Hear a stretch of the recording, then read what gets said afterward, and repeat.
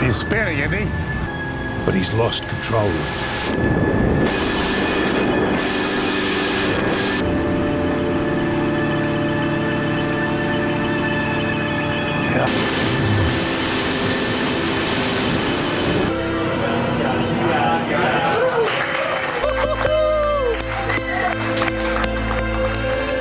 And stable as a rock. Keep talking, Felix, keep talking. 3 minutes free fall. Anything. The riser's walking up. Felix, you're at the coldest altitude. The further you fall, the warmer it's going to get. Keep it up. I'm pulling my riser.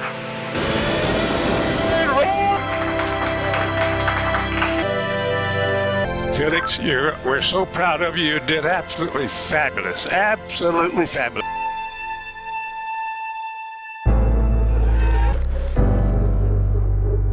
Felix Baumgartner was an Austrian man who was the first to jump from space, breaking the sound barrier, and landed on Earth on the 14th of October, 2012. He landed in eastern New Mexico, United States, from a height of 127,852 feet in space. The first 119,431 feet was freefall, and the final 8,421 feet was with a parachute. He recorded the fastest free fall speed at 1,357.64 kilometers per hour. That makes him the first person to break the sound barrier without using a vehicle.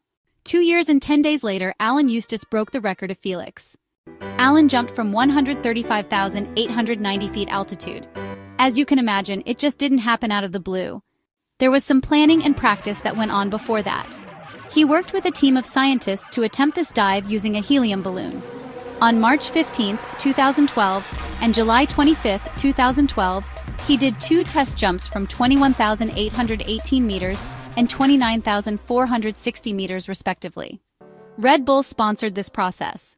Felix Baumgartner was born on 20th April 1969. He was a skydiver, daredevil, and base jumper.